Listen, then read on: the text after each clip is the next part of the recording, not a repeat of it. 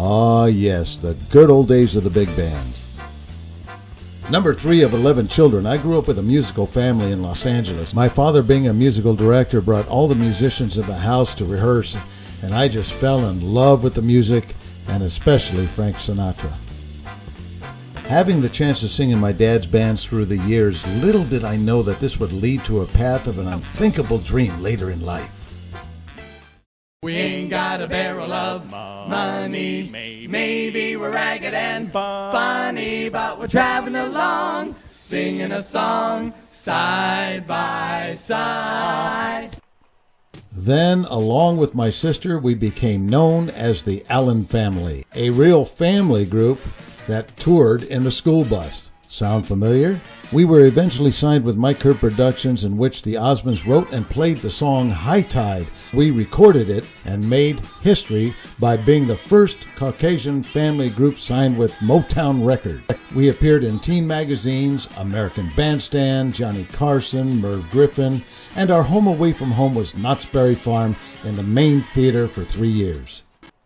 After going our different ways, I became a sound engineer for LA bands such as Oingo Boingos, The Motels, Blondie, but my new path was television. Missed the Saturday jams, heard they crowded the floor, couldn't bear it without you, don't get around much anymore.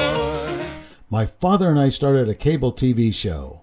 Aired all over Southern California, I was able to have fun with all the characters and impersonations I love doing, but nothing beats singing with a live band. So crying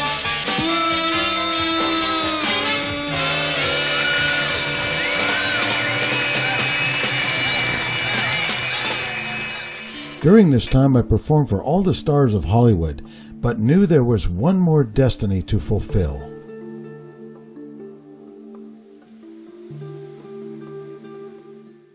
The reason why I moved to Las Vegas was because it was powerful in the tribute impersonator business.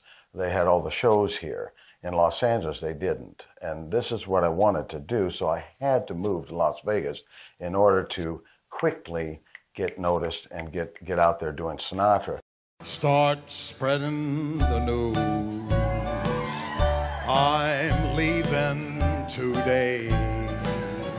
I want to be a part of it in old New York. Folk cling to be flung, and even when I'm old and gray, I'm gonna feel the way I do today. He had it all down. Showgirls were awesome. Their costumes were beautiful. I was into it. I was doing the snapping. Everyone was doing the snap. Such a great night. Such a great way to remember Frank. Gary Anthony as Frank Sinatra. Next week, it's a tribute to Fleetwood Mac.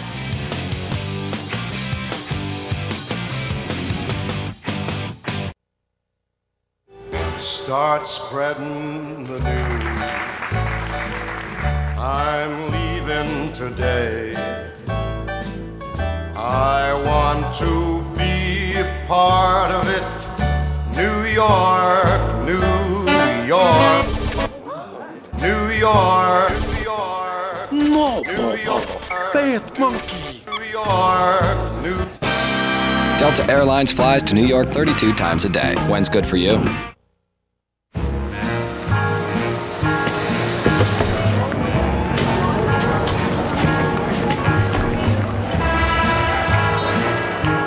Ladies and gentlemen, it's now time for your halftime entertainment.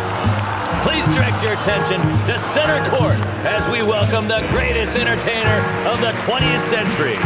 Old Blue Eyes, the chairman of the board, Francis Albert Sinatra.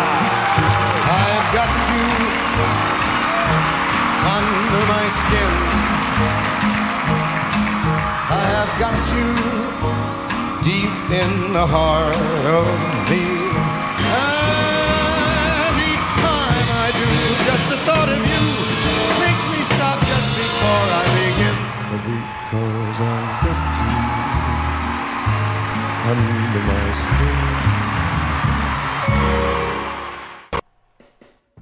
Here in Las Vegas, I opened a talent agency, Major Entertainment Productions, since 2000, and had the greatest opportunity of producing shows and creating jobs for corporate and theaters for many talented artists, celebrity impersonators, musicians, DJs, showgirls, and had worked with dignitaries and leaders from all over the world bringing jobs and tourism to Nevada. One of the reasons why I ran for lieutenant governor. No one is representing the entertainment industry as we keep getting slammed as I kept trying to get the information out there. And he's better than old Leroy And now back on stage enjoying the dream. Brown.